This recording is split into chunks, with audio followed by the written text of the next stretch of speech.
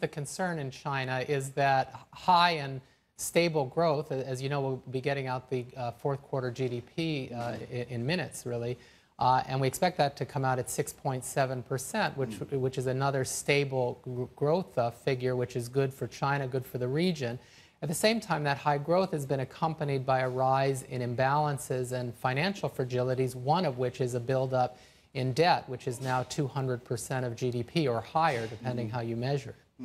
Has it gotten worse? Has it stabilized, or have banks exercised creative accounting and moved more stuff off the books, never to be found again with the Chinese gap, the way it operates? Well, the concern is that leverage in the economy continues to rise at something about 10% of GDP per year. So it was about 190% a year ago. Now it's over 2%.